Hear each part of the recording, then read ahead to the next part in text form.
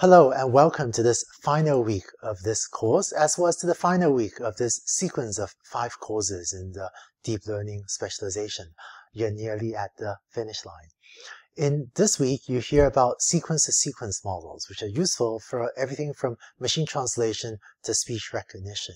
Let's start with the basic models, and then later this week, you hear about beam search, the attention model, and we'll wrap up with discussion of models for audio data like speech. Let's get started. Let's say you want to input a French sentence like Jean visite l'Afrique in September, and you want to translate it to the English sentence Jane is visiting Africa in September. As usual, let's use x1 through x, in this case 5, to represent the words in the input sequence, and we'll use y1 through y6 to represent the words in the output sequence. So how can you train a neural network to input the sequence X and output the sequence Y? Well, here's something you could do. And the ideas I'm about to present are mainly from these 2 papers due to Ilyasaskova, Oyer-Vinyals, and Kwok-Ler, and that one by Kyung-Hyun Cho, Bart Van Marienboer, Kagler Gausser, Dmitry Badanil, Fehi Boguras, Holger Strank, and Yoshvenjo. First, let's have a network which we're going to call the Encoder Network be built as a RNN, and this could be a GRU or an LSTM, feeding the input French words 1 word at a time. And after ingesting the input sequence, the RNN then outputs a vector that represents the input sentence.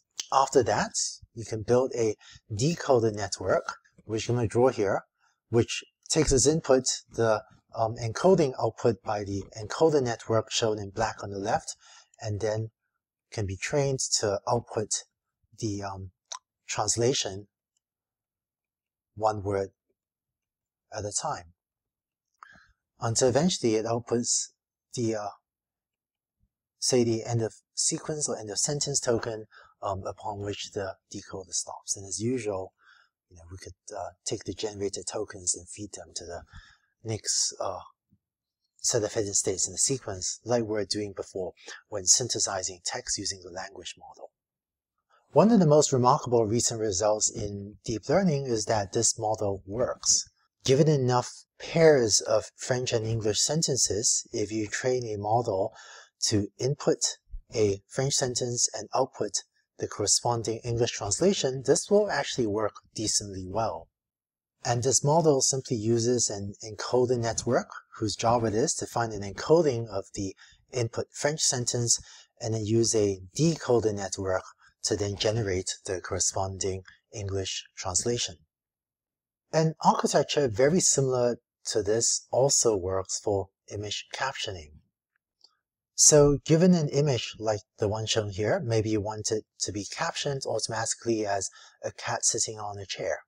So how do you train a neural network to input an image and output a caption like that phrase up there? Here's what you can do. From the earlier course on ConvNets, you've seen how you can input an image into a convolutional network, maybe a pre-trained AlexNet, and have that learn an encoding or learn a set of features of the input image. So this is actually the AlexNet architecture, and if we get rid of this final softmax unit, the pre-trained AlexNet can give you a 4096 dimensional feature vector with which to represent this picture of a cat. And so this pre-trained network can be the encoder network for the image, and you now have a 4000 or 4096 dimensional vector that represents the image. You can then take this and feed it to an RNN whose job it is to generate the caption 1 word at a time.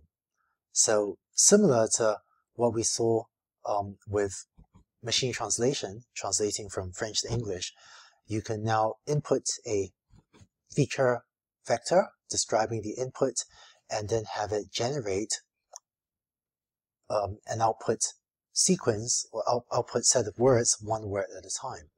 And this actually works pretty well for image captioning, especially if the caption you want to generate is not too long. As far as I know, this type of model was first proposed by Junhua Mao, Weishu Yiyang, Jiang Wang, Zhiheng Huang, and Alan Yu. Although it turns out there were multiple groups coming up with very similar models independently and at about the same time. So two other groups that had done very similar work at about the same time, and I think independently of Mao et al., were Oliver Vinyals, Alexander Toshev, Samy Benjo, and Dumitru Erhan, as well as Andrei Karpathy and Feifei Li. So you've now seen how a basic sequence-to-sequence model works, or how a basic image-to-sequence or image captioning model works. But there's some differences between how you would run a model like this to generate a sequence compared to how you were synthesizing novel text using a language model. One of the key differences is you don't want a randomly chosen translation. You maybe want the most likely translation. Or you don't want a randomly chosen caption, maybe not, but you might want the best caption, the most likely caption. So let's see in the next video how you go about generating that.